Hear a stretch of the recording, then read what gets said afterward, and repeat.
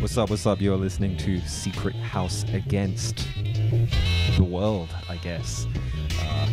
Against reviews. Against reviews. Japanese-based hip-hop review show, podcast. I don't know what you want to call it. I think we're a show. We don't release a podcast. Yeah, we're not on any podcast. We've got a visual element right? going on. Yeah. I feel like when I talk about this, I tell people that it's a podcast.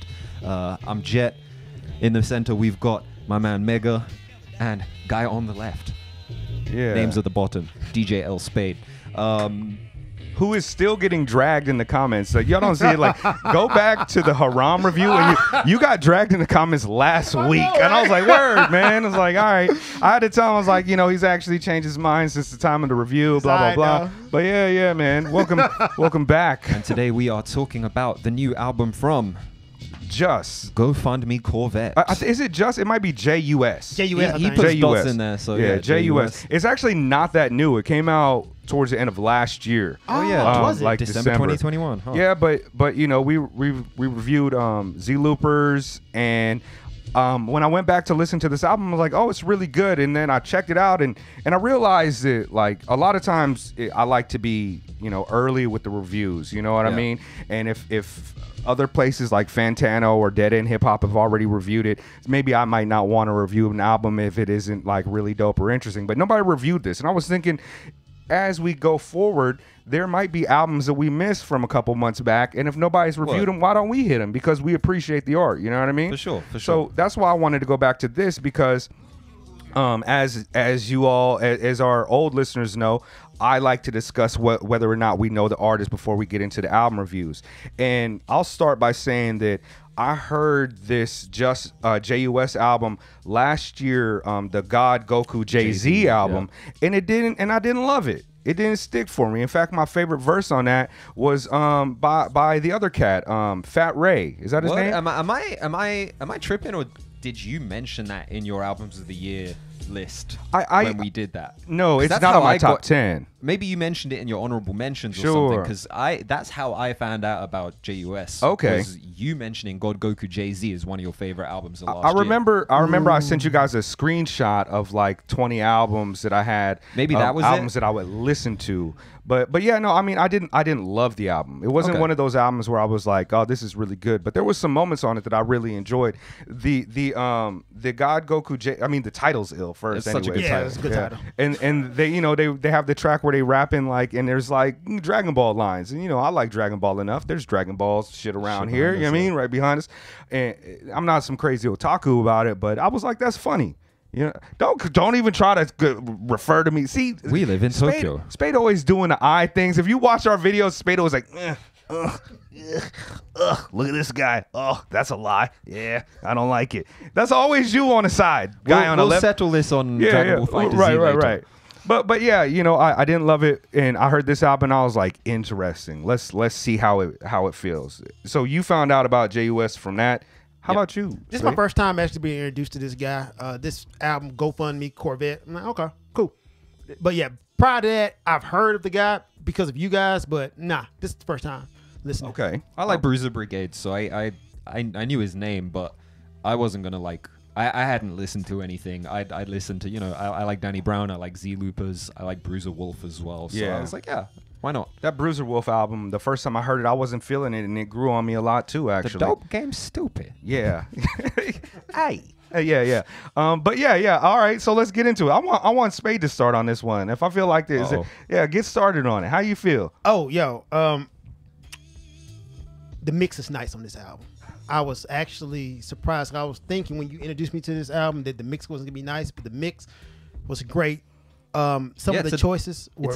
Go ahead. It's a dusty album, but it sounds very clear. It's intentional in the choices to peak and distort. Yes. But it was done well. This is kind of how I wish the Fly Anakin album would have sounded. Like, if the Fly Anakin album would have sounded like this, it would have been a classic. I kid you not.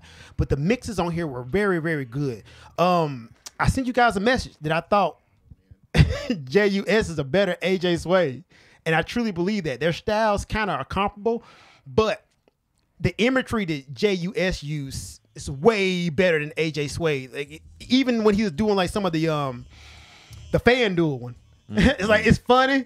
You're talking about making bets and gambling, so the topic is like fresh I don't hear anybody rapping about that, but the way he did it was just great. Now, Yeah. bars wise, the front end of the album was kind of boring to me. When I listened to the front end, I was like, there wasn't no drums really on the front end, but the back end, the bars stepped up and it started to hit. Like some of the beats were slapping and some of the features were great. Now his rapping, yeah, but the features, like Fat Ray gets off. I'm like, man, when he was talking Fat about Ray's chicken, hard. and that one song he mentioned Which chicken one is like he 4 on? times. That jump was so damn hard, man. So man. damn hard. You talking about Kwanzaa? So, Yeah, Kwanzaa, he mentioned Yeah. chicken 4 times, and then came back on the other feature and mentioned chicken again. I'm like, Fat Ray is about this chicken life. So I messed Ray with is that. hard. That song, I mean, yeah, go ahead. Yeah, a tribe called Bruiser. Man, not bad. You know, play on the Tribe Called Quest and then similar style of the beats. It was awesome. That's electric relaxation, right? Relaxation. Yeah, They that also sample use will De La flip us Soul on. on there as well. Oh, on Fan- the FanDuel. FanDuel shit is Stakes is High. Yeah. Yeah, Potholes. And it's so subtle in there. It Yeah. is, right? Yeah. It's the Potholes. chord progression, but it's Yeah. a different. It's like a synthesizer or something. I love that jaunt. Bruiser Wolf breaking down Pippin, how it works. It worked for me. He sounded like a. I gotta a better- delete the old tweets now that I'm famous or whatever. Man, they he say. got Yeah, off, yeah. dog. He Yeah, sounded yeah. like a better Sugar Free to me. So I love that song. He's a more man. lyrical and kind of like mentally vibrant Sugar Free. I It's mean, like, you know what I he mean? is- He's he got is- the vocal intonation is kind He of is similar. the Bruiser Brigade counterpart to Sugar Free. Yeah. Like it fits. You know, you look at those Bruiser Brigade Yeah. cats; they're all like a little weird. They're Right. a little quirky, but at the same time, they're dope with it. Yeah. And His- Bruiser his- Wolf is perfect for that. He's also like, even though he sounds a lot like Sugar Free, his style, his spoken style, is very different than Sugar Free, and the way that he sets up lines is so different than Sugar Free. He's just like, when I first heard it, I was like, ugh. Discount Sugar Free, great value Sugar Free. I think that's And what then- you guys said yeah. when we mentioned it. And then in the you know, Z-Loopers. I actually went out and listened to it, and I was like, yo, I dismissed this a little bit too quickly. And I mean, because I didn't really listen to it. I just blah, blah, blah, put it on. But Yeah. you know what I mean? Like, yeah, I agree with you. The album is clean. The production's clean. I personally think the lyrics on this thing are fucking hilarious, dope, and stacked all throughout it. He used a variety of different styles. So many funny joints. Even in the beginning, on Price is Right, he says, I'm out cold and living single. There's one hoe per household, and I'm the hoe. hoe. Bro, like, even just silly shit is just like, oh, man, there's so many lines. Shark Mob. Shark I love Mob. that beat, that single piano loop. I don't need a house on the hill. I just need a farm pool, barn, a copy of the Quran, and a firearm. Too much Jesus Bro. on this album, though, man. That was. Well, I mean, he Muslim though, you know. but he was talking about Christianity and Jesus a lot. Like, I didn't get There's that. a bunch of references on Shark Mob. He did. It was like a Jesus song. Oh, okay. You said a Jesus song. Yeah, it's a lot of Jesus on this Oh, album. he does man. say, I mean, he Blessed just and need a highly farm favored pool of Jah- barn. I'm like, Waves, he's talking about he got it from a surfer dude he met in a cave. For some reason, that just reminds me, shout out to my Yakubians, my cave dwelling people. You know what I mean? It's like, yeah, a surfer dude in a cave. I don't know, but man, Danny it's just Brown funny. got off on that song, and the beat actually went hard on. I love Waves. how the beat drops out and you Yeah. just hear that check, and it's like straight into Danny the Brown verse. killed it. Great feature.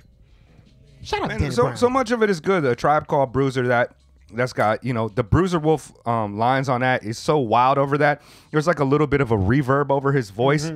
It's really fun to rap along to. And what does he say? You can't pay for her weave. Don't complain when she leave. Yo, dick game weak. Yo, dick game weak. It's like, yo, this album is so fun to me. And then when I heard it, I was like, all right, even though it's old, I want to put you guys and see how you guys feel about it, because it was those things. I know you especially Spade, he's a producer, engineer, and you are very, very concerned about how these albums are arranged and how they sound sonically outside of just the content. And I thought this was clean. I thought the production choices, there's samples, there's drums, there's tracks without drums. The production is varied and vibrant, and there's just so many different looks on this album.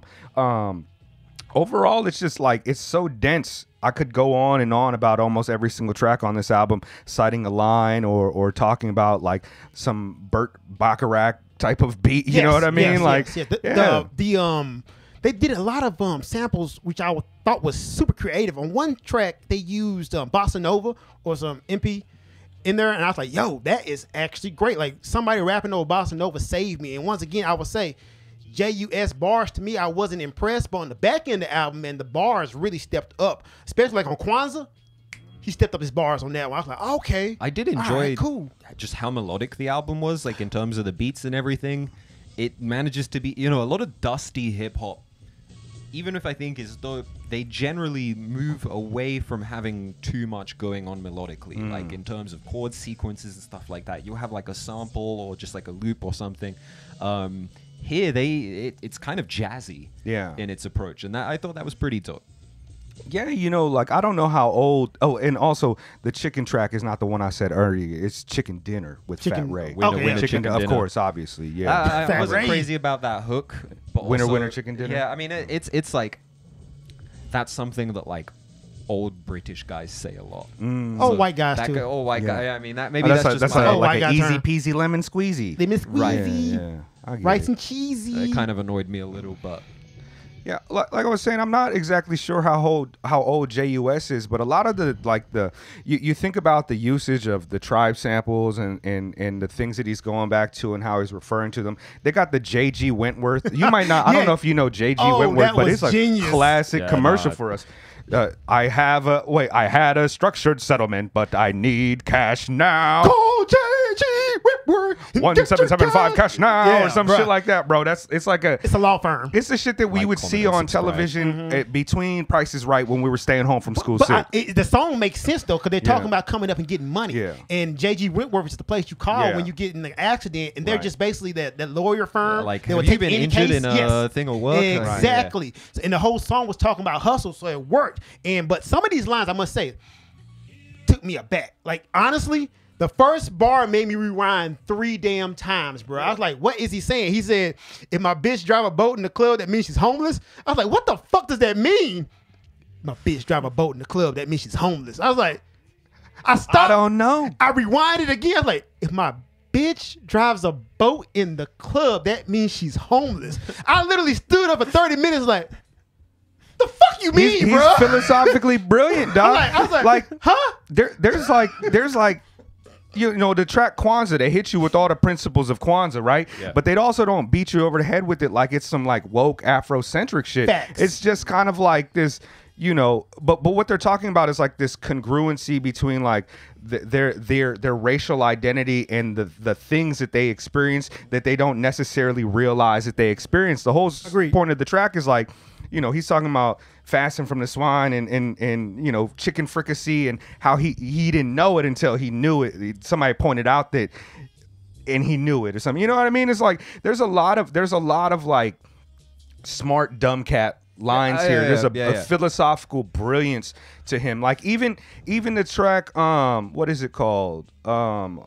Casamigos, right? Go hard. He talks about he was watching Eddie Murphy Raw and thinking it was like the most vulgar shit ever. He ever saw, most vulgar shit ever. And it's interesting the way that he kind of stacks his shit up. Like, how does this fool know about like Dale Earnhardt and shit? That was a good one, mate. Bro, you can't be talking about killing damn Dale Earnhardt in the South. They're gonna get you, bro. Like that man's like damn near. Well, no, he said he dreamed that he was racing Earnhardt and he crashed. Him. No, he bumped him. That's how Dale Earnhardt died. By being bumped. So I'm like, he said he killed him. He said as a penance, he didn't drink Budweiser for a month. He felt bad about it. Yeah, which was dope. On the note of racing, Max Verstappen is just out of this race in the Formula One. You gonna make me have to Max edit? Verstappen. No, fuck Max Verstappen. We already spoiled the Sorry, UFC. keep it going. No, keep it going. It's fine. You ain't sense of that shit. Fuck Max Verstappen. Yakuza goes hard. Like a lot of these songs, the imagery just works. And once again, not to go back to AJ Sway because he did leave us a good comment. Thank you for watching, bro.